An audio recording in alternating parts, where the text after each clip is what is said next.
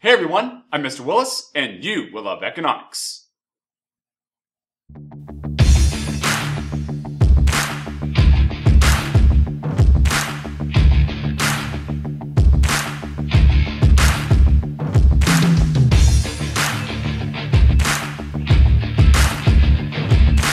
Economists study how changes in aggregate demand and aggregate supply impact economic indicators across the economy.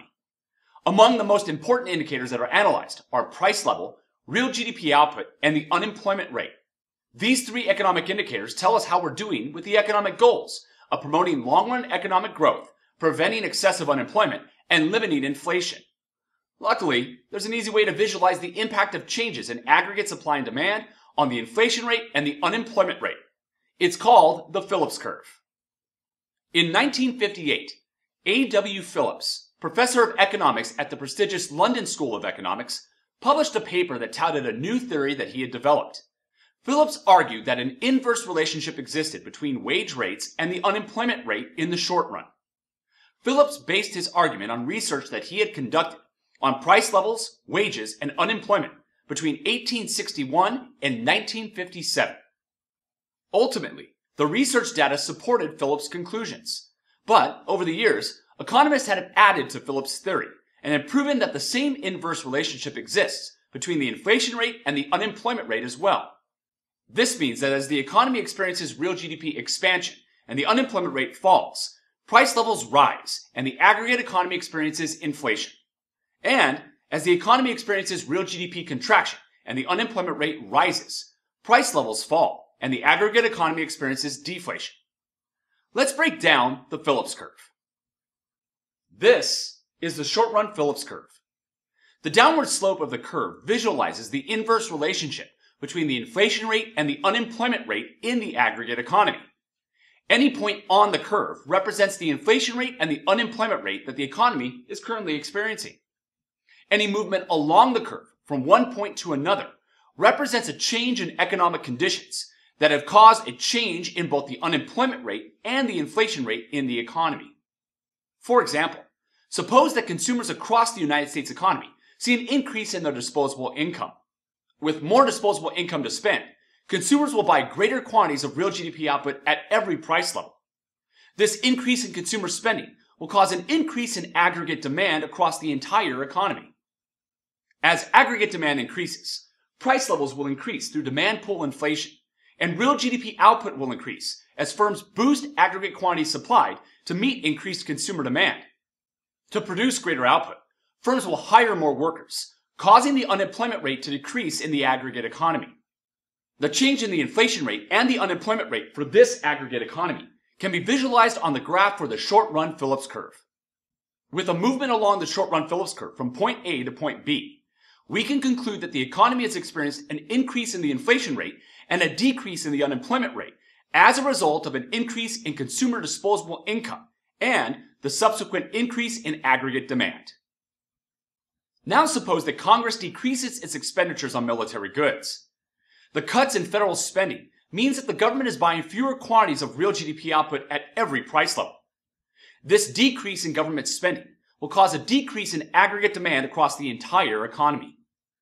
As aggregate demand decreases, price levels will decrease, causing deflation, and real GDP output will decrease as firms reduce the aggregate quantity supplied to adjust for decreased demand levels. To scale back their output, firms will fire workers, causing the unemployment rate to increase in the aggregate economy.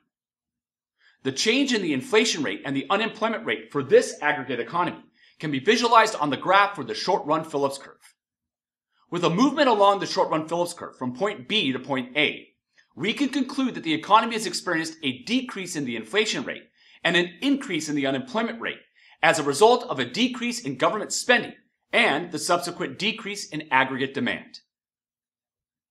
A movement along the short-run Phillips curve indicates that the inflation rate has increased and the unemployment rate has decreased, or the inflation rate has decreased as the unemployment rate has increased. But what if both the inflation rate and the unemployment rate either increase or decrease at the same time? Only a shift of the entire short-run Phillips curve can visualize such a change in the aggregate economy. For example, suppose that the price of steel increases in the United States. Steel is a vital resource in the production of goods and services in the American economy. And as it becomes more expensive, production costs increase, and firms will produce lesser quantities of real GDP output at every price level. This increase in resource costs will cause a decrease in short-run aggregate supply across the entire economy. As short-run aggregate supply decreases, price levels will increase through cost-push inflation, and real GDP output will decrease as consumers reduce the aggregate quantity demanded as products become more expensive. When scaling back their output, firms will fire workers, causing the unemployment rate to increase in the aggregate economy. The change in the inflation rate and the unemployment rate for this aggregate economy can be visualized on the graph for the short-run Phillips curve. By shifting the short-run Phillips curve to the right, we can conclude that the economy has experienced an increase in the inflation rate as well as an increase in the unemployment rate as a result of an increase in resource costs and the subsequent decrease in short-run aggregate supply. Now suppose that Congress increases per unit subsidies to all firms in the domestic economy. American firms will receive grant money from the government that they will use to buy more capital and equipment, hire more workers, or pay for production costs. This increase in government subsidies will cause an increase in short-run aggregate supply across the entire economy. As short-run aggregate supply increases, price levels will decrease, causing deflation, and real GDP output will increase as consumers boost aggregate quantity demanded as products become less expensive. When scaling their output, firms will hire more workers, causing the unemployment rate to decrease in the aggregate economy. The change in the inflation rate and the unemployment rate for this aggregate economy can be visualized on the graph for the short-run Phillips curve. By shifting the short-run Phillips curve to the left, we can conclude that the economy has experienced a decrease in the inflation rate as well as a decrease in the unemployment rate as a result of an increase in per unit subsidies and the subsequent increase in short-run aggregate supply. A.W. Phillips's theory regarding the inflation rate and the unemployment rate has been applied to the long run as well. In the long run, an aggregate economy produces its full capacity level of real GDP output with the full employment of its resources. This means that an economy is producing economic goods at an unemployment rate of 4 to 6%, or the natural rate of unemployment that is attributed to the level of frictional and structural unemployment that cannot be prevented. This means that regardless of the inflation rate in the economy is producing its optimal level of real GDP output at an optimal unemployment rate. This is the long-run Phillips curve. The vertical slope of the curve visualizes the constant relationship between the inflation rate and the unemployment rate in the long run in the aggregate economy. This means that the unemployment rate does not change, even when price levels change in the aggregate economy.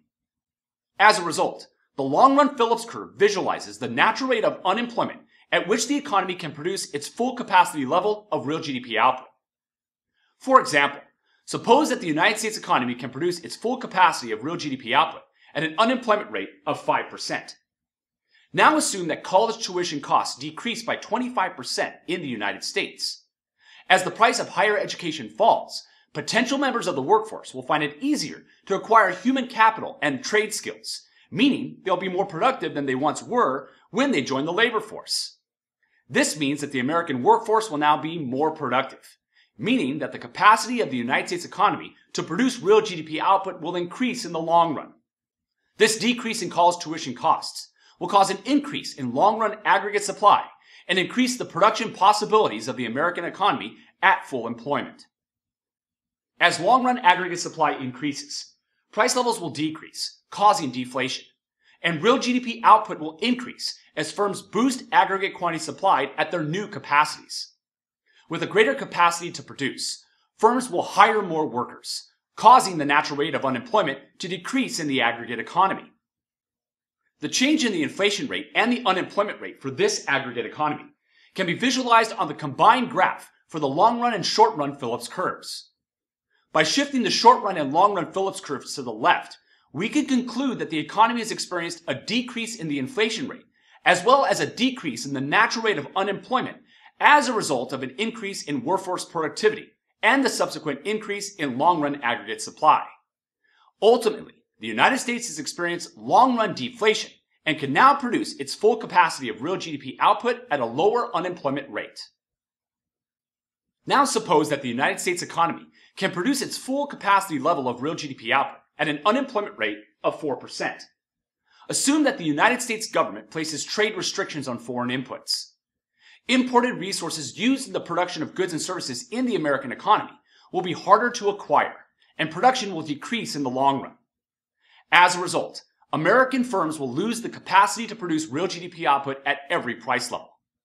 This decrease in resource availability will cause a decrease in long-run aggregate supply and decrease the production possibilities of the American economy at full employment. As long-run aggregate supply decreases, price levels will increase through cost-push inflation, and real GDP output will decrease as consumers reduce aggregate quantity demanded as products become more expensive.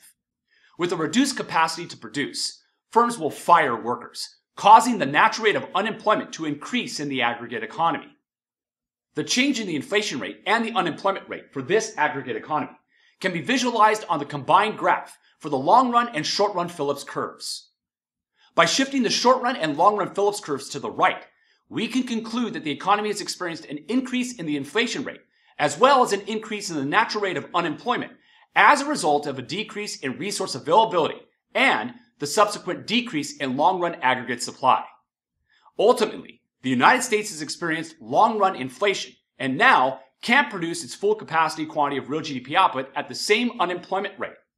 Instead, it can only produce its full capacity level of real GDP output at a higher natural rate of unemployment. And that's the Phillips curves. Be sure to subscribe to the channel by hitting the red button below so you can receive alerts about new videos when they become available. If you enjoy the channel or find my videos useful, let me know by liking the video and feel free to leave a comment below. We have full video lectures on every topic in macro and microeconomics, as well as quick macro and micro minute videos for cram sessions and quick reviews. If you'd like to learn more, you can click here for my macro minute video on secrets of the Phillips curve, or you can click here for all of my videos on monetary policy. Thank you so much for watching. I'll see you next time on You Will Love Economics.